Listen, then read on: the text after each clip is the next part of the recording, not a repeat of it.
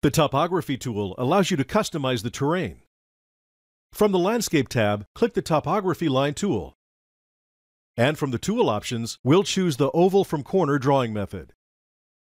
Click the left mouse button and drag to define the shape. Release to place it.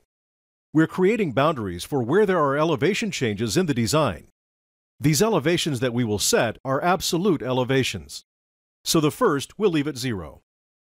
This sets a border where the slope will begin. The second elevation we'll set at 1 foot, and the third elevation we'll set for 2 feet. And notice it creates a berm in the middle of the yard. You can change these elevations at any time.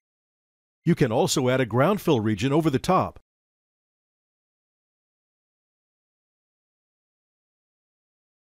So now this will look like a mound of mulch that we can then plant.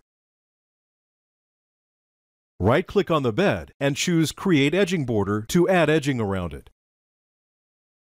The edging is on top of the ground fill edge, so selecting edging in the 3D view will be easier. The edging properties can be changed at any time. So we can select a different edging border around our new bed and flip the faces as needed. You can also change the topography by adding a slope. Click the Slope Lot Section tool from the Landscape tab. Set the starting elevation at 0. Position the cursor where you want the slope to start, press the left mouse button, and drag where you want the slope to end.